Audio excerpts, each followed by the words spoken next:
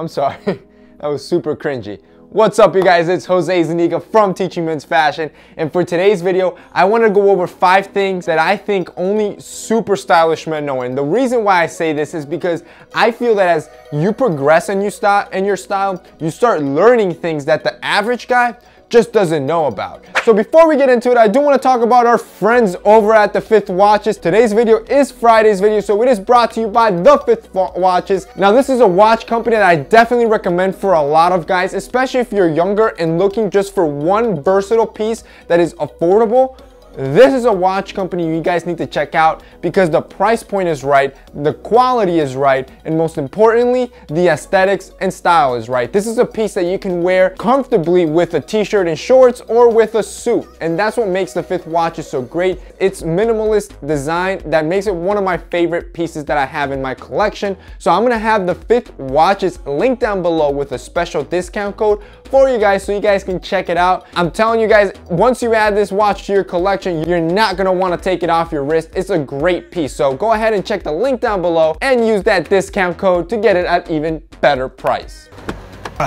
So once your style starts developing, you understand the value of clothes, that little details really matter. So that's why every stylish guy should carry one emergency style pack. This means that you should have a lint roller, you never want to look dirty, a tie-to-coat pen. These things are lifesavers. If you can get to the stain before it sinks in, you can salvage your clothing. And most importantly, some sort of alcohol wipe, baby wipes. Carry these around because when you're wearing nice sneakers and if you get dirt on them, these alcohol wipes will be a lifesaver and will keep your sneakers in pristine shape. So say you have a shirt that fits a little bit oversized, you either don't have the money to tailor or just don't have the time, you can quickly visually tailor a shirt by using something called the military tuck. Super simple. All you want to do is grab the excess fabric on the sides and fold them back as you tuck in your shirt. You do that on both sides and automatically your shirt will have a more tailored appearance.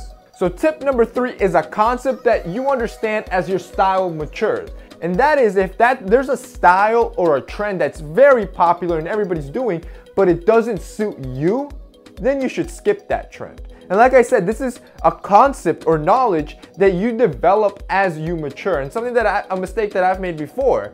But if there's something that's popular and doesn't suit you, skip it and focus on things that make you look better. So a good example, beard hair. Everybody's trying to grow out beards, but say a beard just doesn't suit your face shape or your personal style, skip that trend. So tip number 4 is to fix these wobbly ties. I've talked about this before, double-sided tape, but I have found an even more successful method to do it. So these ties that swing like this side to side looks kind of sloppy and messy. So a quick way, permanently leave your tie nicely centered all day, guaranteed, is to grab an old shirt that you definitely don't want to use anymore, you just want to throw away, it just doesn't work. Maybe it's stained, ripped, whatever, and you're gonna want to cut the shirt, plank it. You only need 2 button spaces, so choose any 2 button spaces and cut a long strip of fabric. When you're done, you should end up with something similar to this, and this is all you need. So now what you're gonna do is you're gonna go to your tie. Again, make sure that the thin end is tucked in that little loop. You're then gonna grab that shirt that you just cut,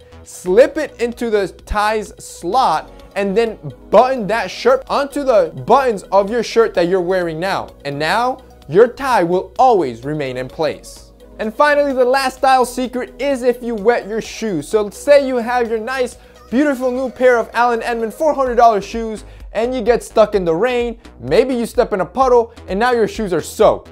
But don't panic, you're a stylish guy, you know what to do.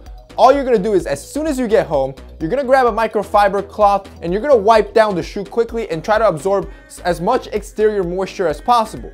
Then you're gonna grab newspaper and stuff your shoes until they're packed, both of them.